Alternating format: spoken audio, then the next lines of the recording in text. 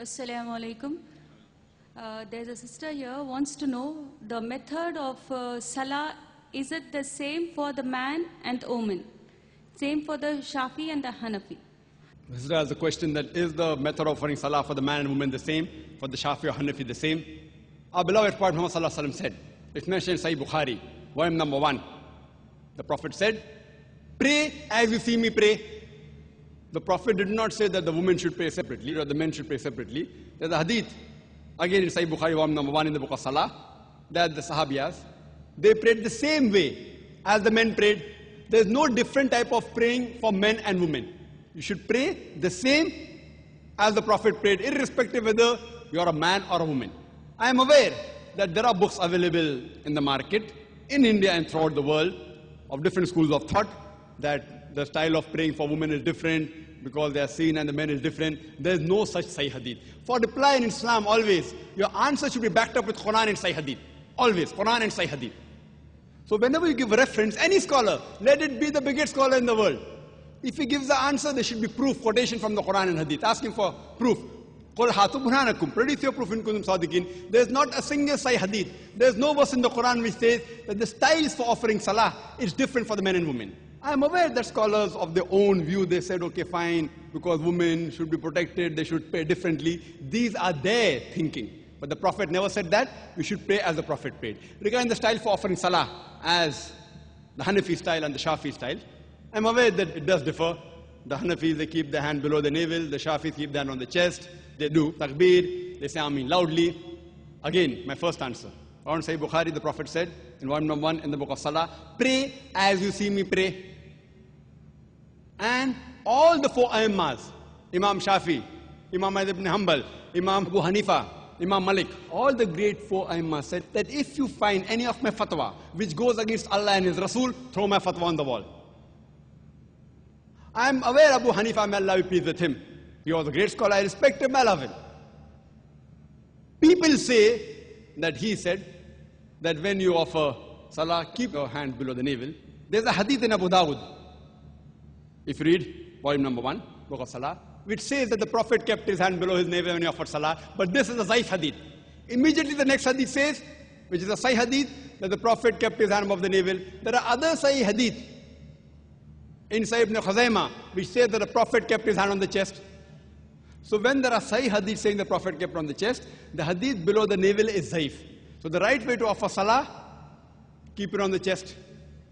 That doesn't mean everything Imam Shafi is right or Imam Abu Hanifa, may Allah be pleased with them both, that they're wrong.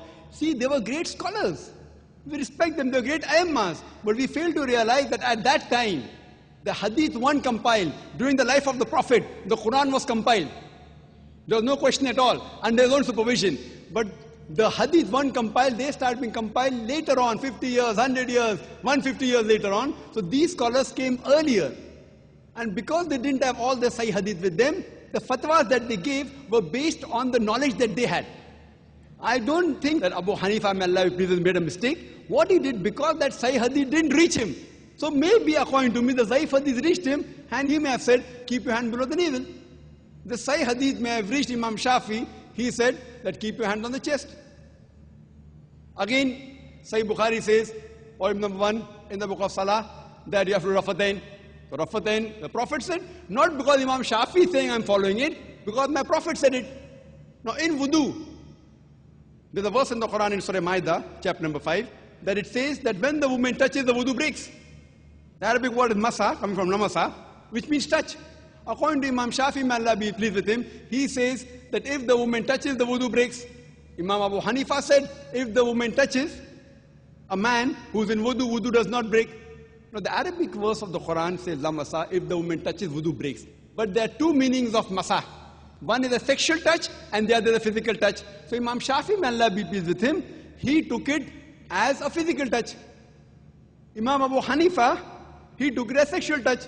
So both had a difference of opinion. But when you go to Sunnah Abu Dawud, volume number 1, in the hadith of Aisha, may Allah be pleased with her, the Prophet was in wudu, he kissed her. And the Prophet, without doing wudu again, went for Salah. There's another hadith in Sahih Bukhari, in the book of Salah, volume number 1. The Hazrat Aisha was sleeping, Prophet put the leg on offered Salah. So this proves that physical touch does not break the wudu. So here, Abu Hanifa, may Allah be pleased with him, is right. And Imam Shafi, not that he made a mistake willfully, that hadith didn't reach him. So all were great scholars. And all the Aimma said that if you find any of my fatwa which goes against Allah and His Rasul, then throw my fatwa on the wall. So I say that I am a Pakka Hanafi. Dr. Zakir Naik is a Pakka Hanafi. Why?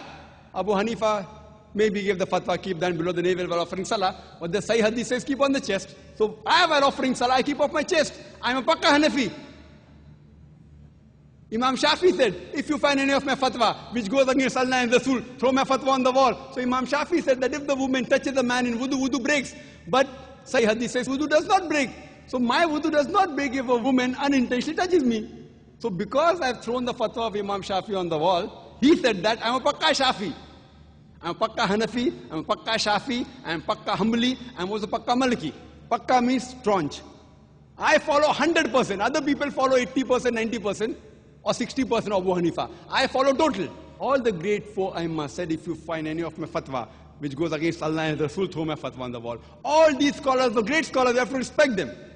But you have to realize that the hadith weren't compiled. Today, everything on the fingertips, on the CD-ROM, in the books available. So now the scholars are there, and out of lack of information. For example, there's my brother, who's a doctor, and Copernicus. Copernicus was a great scientist. But my brother has more knowledge than Copernicus on science, even more than Einstein. But Einstein was more brilliant. Because today science is advanced. That doesn't mean my brother is more genius than Albert Einstein. Albert Einstein is a much bigger genius than my brother. But now brother, because hundreds of years have passed, he has more information about science. So information he has more. But a bigger genius is Albert Einstein.